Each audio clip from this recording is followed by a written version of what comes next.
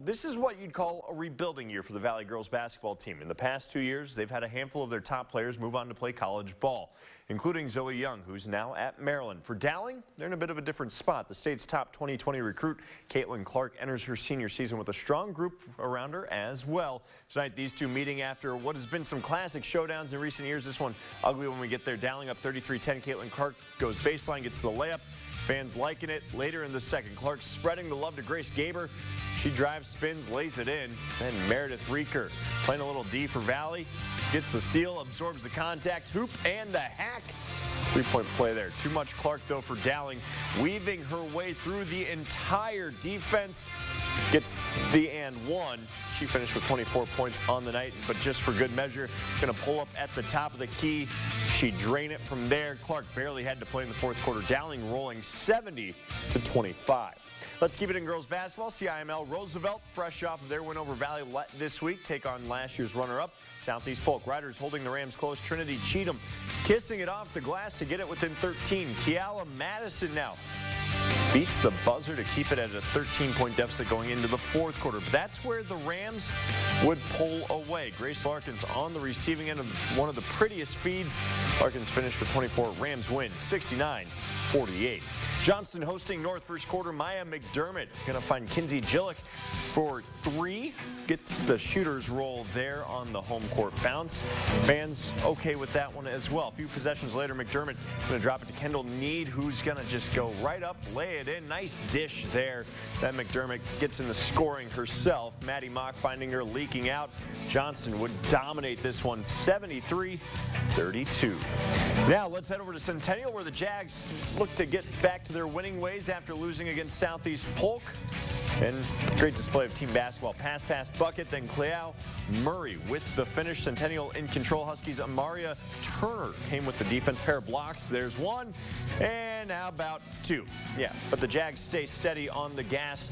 Jackie Pippett up and under, making it look easy right there. Centennial wins 76-15. Now tonight, boys game. Hoover Centennial sticking right with it. Join this one second quarter. Huskies down by 11, but Shavy Porter takes us into the gritty part of the key, gets that to fall. Centennial answering at the other end. Micah Johnson finding his mid-range jumper here. Nothing but twine for the senior. We hear from him again right here. Driving, going to pull up. Gets that home court roll. Centennial is up double digits. Now Jaron Cruz showing off the shiftiness. Finishes with the right-handed layup up off the glass and in.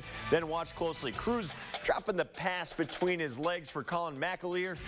He's going to tickle the twine from three. Centennial running away with it just like Preston Kelling running away with this one.